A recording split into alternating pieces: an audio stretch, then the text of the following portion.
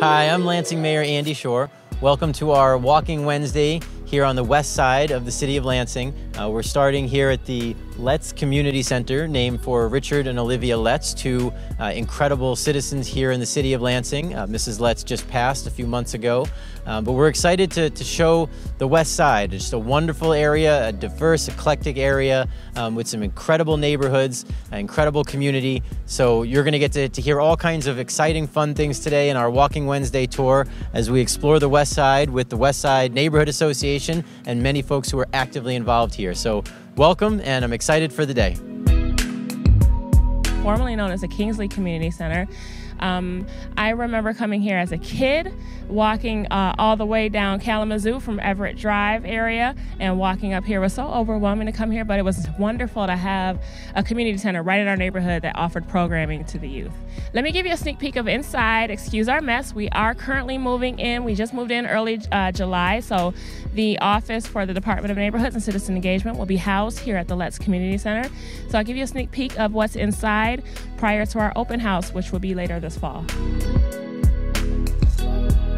If you are like me and you remember coming up here as a kid for Letts programming, Kingsley programming, you remember coming into the community room right here, which also features a window for the kitchen. This is one of our community rooms that we offer free meeting space for community organizations and local organizations that want to have a place to meet with each other. So down the hall we have the gymnasium.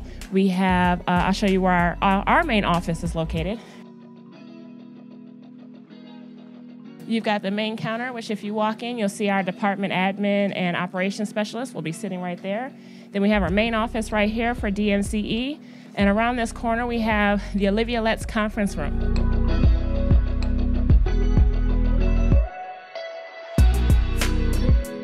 So as you walk out of the back of Letts, you'll see you can access the playground, which is right in between Riddle Elementary School and the Letts Community Center. But if you look right over here, there's a nice gazebo, and you've got a couple of public grills you can use. So families utilize these grills over the summertime, come up here, barbecue here at Letts, play at the playground, and it's just a wonderful experience. I want to introduce Mitzi Allen, and Mitzi is going to actually take us on a tour of the West Side. So, hi, Mitzi. Hi, how are you? Good, how are you today? Fine, I'm fine, and I'm just happy to do this. The West Side is just a wonderful place to live, and we have so many gems here. I'm just pleased to be your tour guide today to take you to some of them. We can't highlight everything, but we have so many things. The West Side now has approximately 2,000 houses and 25 subdivisions within the boundaries. So we're just going to highlight some of these today. So the residents are waiting to talk with us about that house. So come on, let's walk.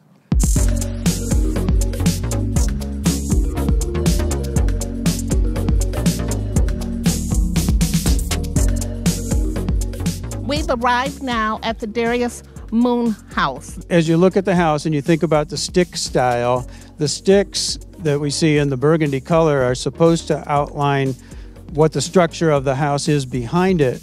But what he did is he made it look like 3 stories, and there are actually 6 windows that are in the attic. And the windows that are in the attic are on the floor. So if I stand in the tower there, my feet are at the bottom of the window and I'm taller than the window. And so it's a very, very small little tower area. And on the second floor, my office is behind the window here, the very large one. The bottom of the window is the floor level. And that window must be 5 feet tall, or a little more than 5 feet tall. So it's really intriguing how he was making it look like more than it really is by putting the windows in the attic and designing all the sticks and all the trim so that they highlight that difference. And they're beveled windows, right? Some of them are, some have lead and glass of different colors inside. What you see on the outside is storm windows. In the 1970s, I think, when the family was restoring the house, they put storm windows up to make it a little more energy efficient.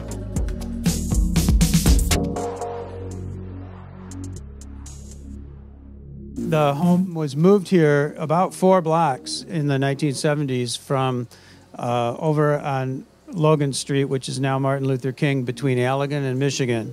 And there's an empty lot there where it was moved from.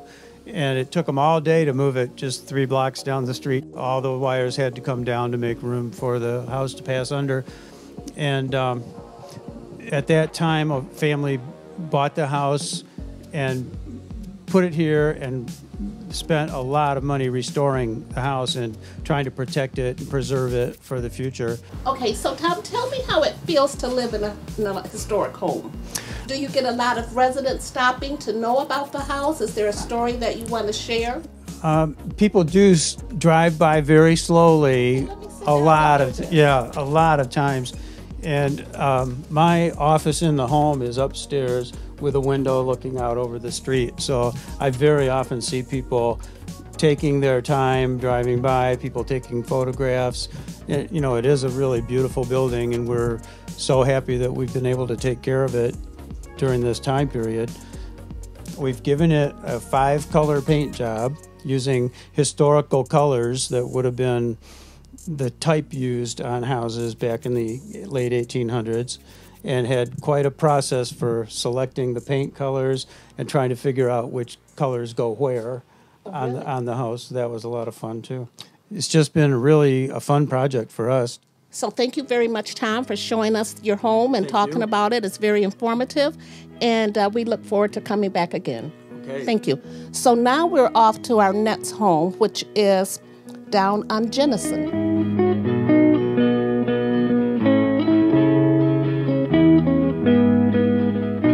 Have you ever been in this area before? The last time I think I really hung on this area, I was a teenager riding my bike through the area, so I don't know much about the area. Beautiful homes over here, beautiful homes. Over there you see the landscape. We have lots of mature trees and just brick historic homes that have been here since 1935 and before.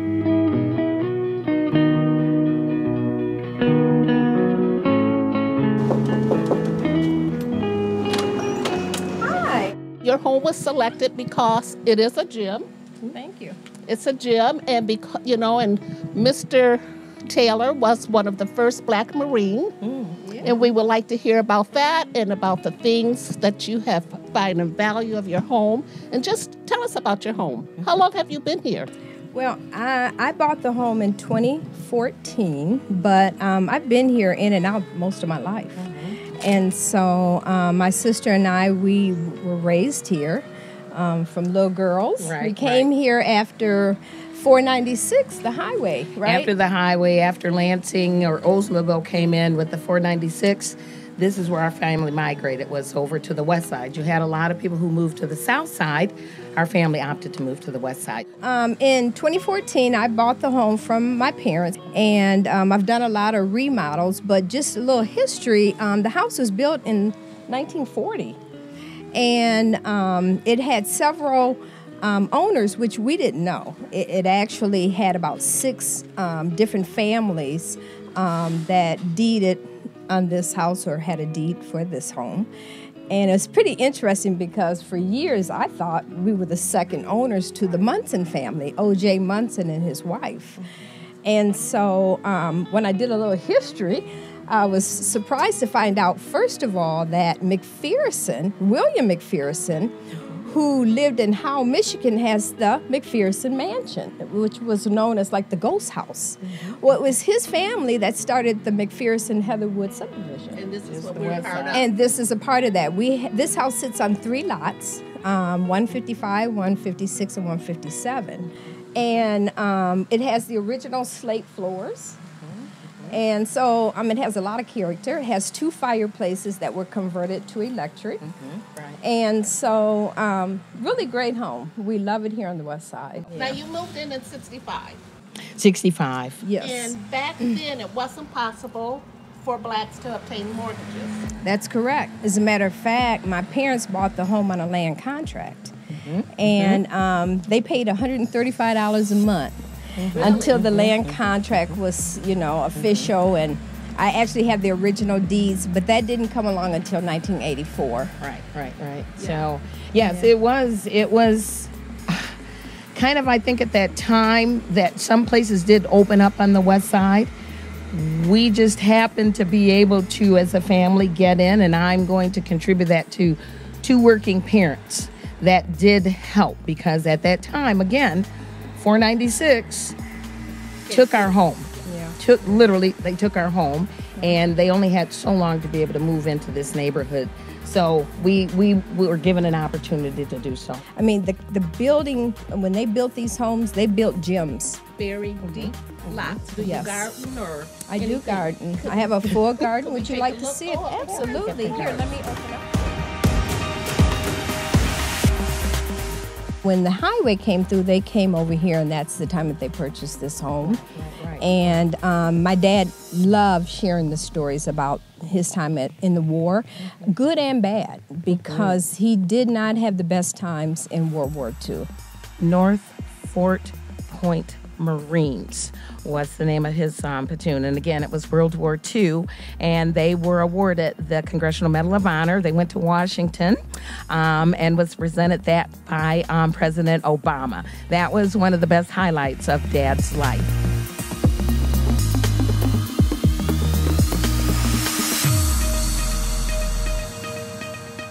Well, thank you, ladies, very much for the tour and telling us the history of the West Side as you relate to it, and for showing off your lovely home. Thank you so much. All right. Appreciate it anytime. Thank you so much. West Thank you, everyone. West Side is the best side.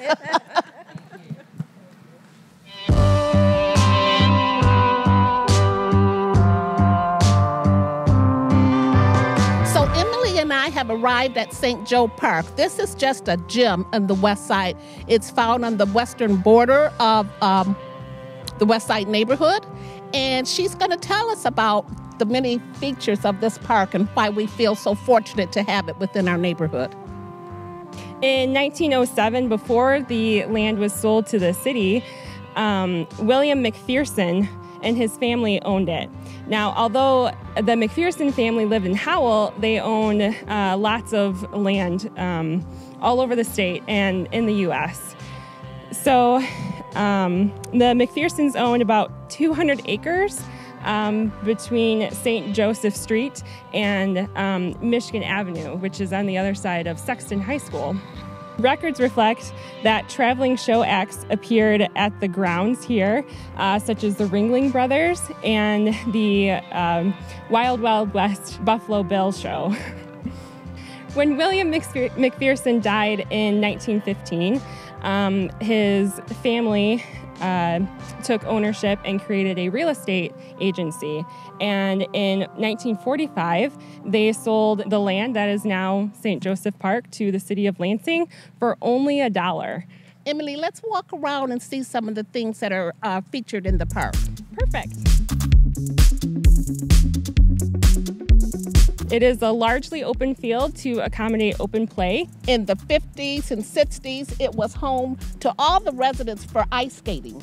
I remember that a lot of kids used to come up here to play basketball and softball. Is the softball diamond still here? Yes, the softball diamond is still here. Let's walk over that way. And kids regularly still come out to the basketball courts and love to play on it.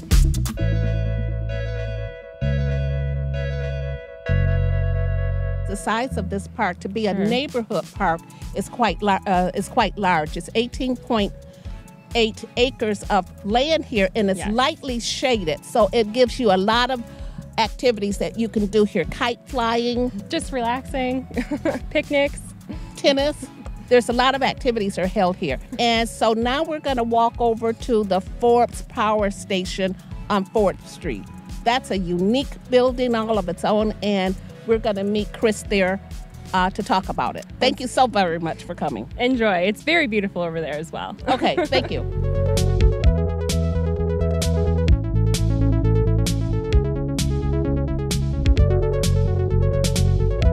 So as this area built up, we realized that we needed to get something to serve the neighborhood. Instead of the long, lower voltage lines we had coming from Eckert and from Ottawa.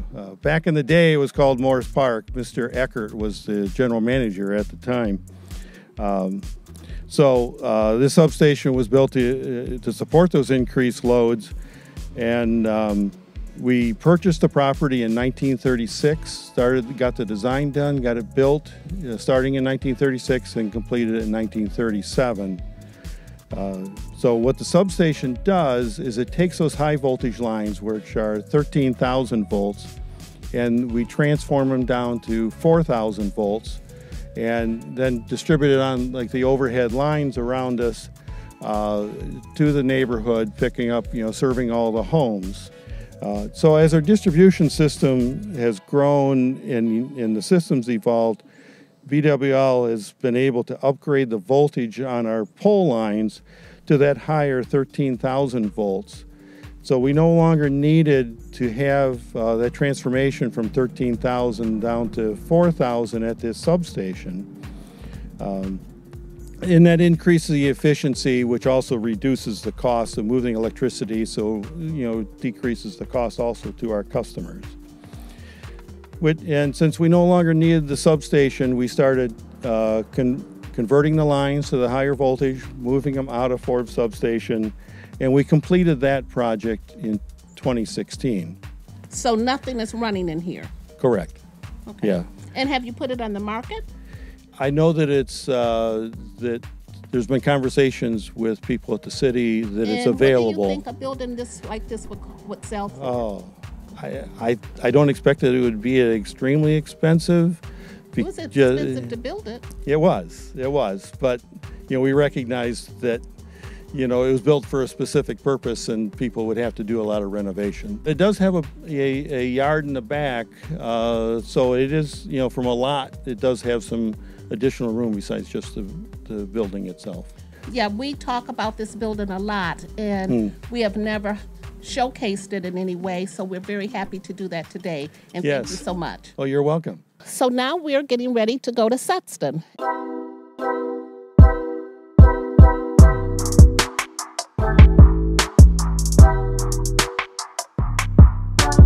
Welcome to J.W. Sexton High School, home of the Big Reds. Absolutely.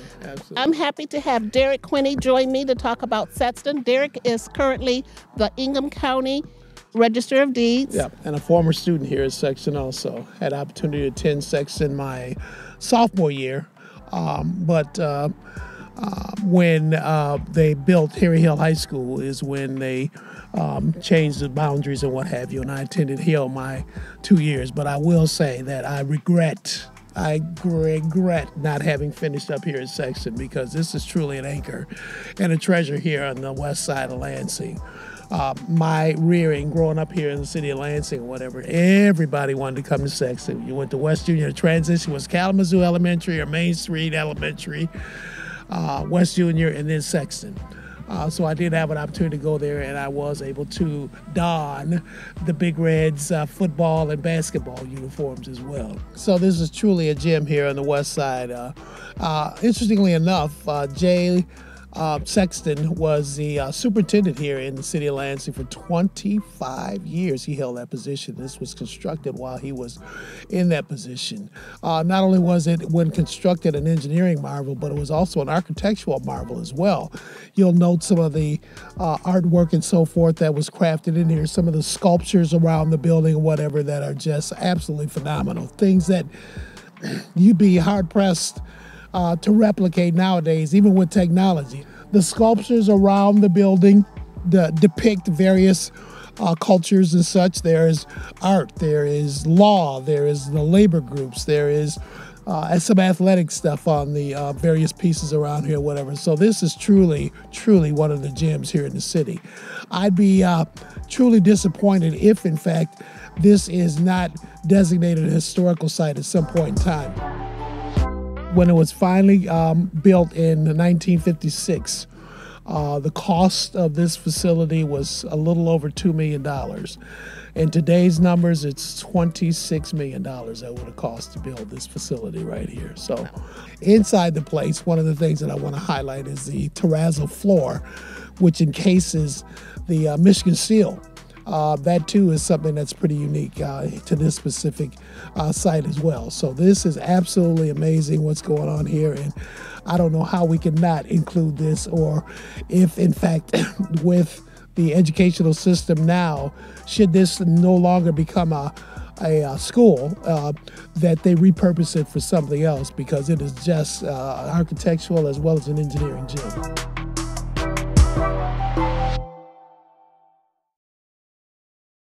Well, next on our mini stops is formerly Fire Station number 7. It was designed by Edwin Bowd, our local hero of architecture. It was built in 1925, and it has the twin across town on Pennsylvania and Oakland that is the former number 6. So that was built before this one. It was number 6. This is number 7. And that one is also used as a family home. It was used as a fire station until 2010. So it was put on the market in 2014, and that's when we saw it. And the city was selling 3 different fire stations at the same time. And this was one of them. And we saw it, and it didn't cost more than a regular house. So we were thrilled, and we bought it. It's lovely. It's really fun to live in. I always dreamed of living someplace that would be fun like this. My husband and I both are the sort of people that always thought we would want to live in an old school or an old church. And so when this was possible, it was just, I don't believe that I get to live here. It's, you know, you can see that it's like in the style of a California type bungalow. It looks just like a bungalow, except it's too big. So it's a little bit like being a Lego minifigure living in a Playmobil house. So being a corner house, do you have a lot of privacy on the outside? More than you'd think. Do you? Because most people are on their way somewhere and not stopping to chat or to look. We do get people that will stop and look at Sarah Michelle Gellar in the window. They'll just stop and look. And my husband works right there, so he can see people when they stop and do that. But it started out as just being a replacement for a curtain. We didn't have a curtain right when we moved in, and it was this silly thing that someone had given him as a gift years ago. So it was the last thing out of the old house and the first thing into the new house. And so we just said, this fits. The main floor here, most of it is one big room. It's got high ceilings. The truck would come in and park here, and there's still tape on the floor marking where the truck should stop. And so this whole front is one large room. It has the red square tile that you see like in restaurants.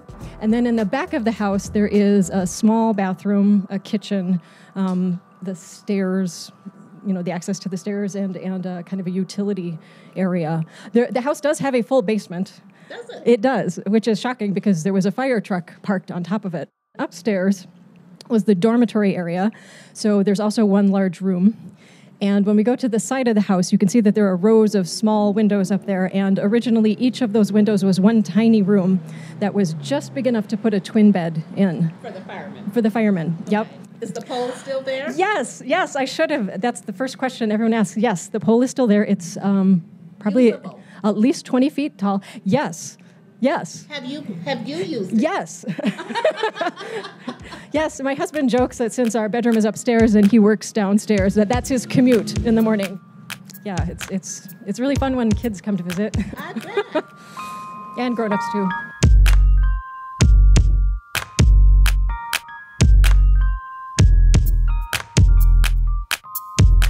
I was reading some of the brick on the inside of this hose tower, and to just see those bricks that old.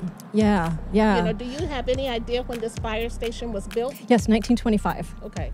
Yes, and the brick, I think there's some bricks with imprints on them inside the tower. Yes, I saw those. Yeah, and those may have been recycled from other buildings. I mean, I know you started out with Darius Moon today, Yes. and like what a wonderful architect, and mostly did residential things in the Queen Anne style. And to contrast, you have Edwin Bowd, who did mostly commercial, public, institutional buildings. I don't know if he ever did any residences.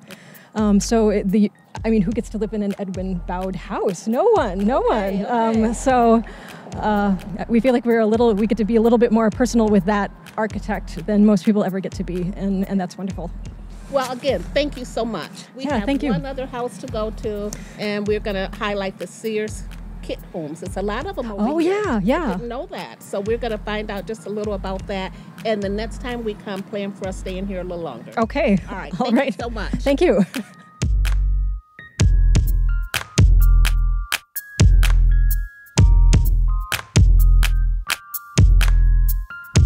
We have arrived at Joan's house. Joan is fortunate enough to have one of the Sears kit houses that she's going to tell us about. Kit houses were prevalent in the 1920s. Sears came out with the kit house. They weren't the only ones that came out with the kit house. There's also a place out of Bay City called Aladdin. And how I discovered this was when I bought the house about, I don't know, a little over 25 years ago. And I had lived in another house in the neighborhood prior. But the lady who lived here said this house was built on house plans, blah, blah, blah, to such and such a magazine. And I was like, okay, fine. Well, then I'm riding around, and over on Ottawa, there's a house that looks like this, only it has the original siding. And if you look back at my garage, you would see that it has shaker shingles. So the house was all shaker shingles. And of course, over time, people changed stuff. But pretty much everything is original. The other thing I learned about Sears Homes is that you could also order like all your light fixtures, everything. And the only thing they wouldn't ship was like cement or brick. It wasn't, what's the delivery thing we have now? What's at Amazon? One of the characteristics of a Sears home is the wood trim, because they were made to be put together by individuals as well as builders. Right. And not only did they sell the kit, they start financing the kit. And then they start financing the lot. They started financing the lot. And on the application, it didn't ask for employment. Or color. Or, race. No ethnicity. So therefore, it made them available to people who didn't qualify for a mortgage. The Heatherwood subdivision had to have awnings on the porch when it was built in the 30s, required. And it's made into the sellers agreements and everything for their awnings. Now we utilize those porches to drink wine and coffee. And beverage and to visit with one another. When you're walking down the street, you can just stop wherever anyone is gathered and just blend in. This is a partying community. We look for reasons to join on the porches. 2,000 houses, so you've just seen. And none of this is not a cookie-cutter neighborhood. If you wanted to live in, when you come to the West Side, what you're going to find is tree-lined streets, homes that are lived in, neighbors, homes with curb appeal, neighbors that talk to you and come out with you. And I like the diversity. The houses is just as diverse as the residents here. I am so happy that you took time out of your day to walk with me, to witness what we've seen. And please come back again. In your spare time, come over and look at the many things that were not highlighted today. Thank you again for joining us.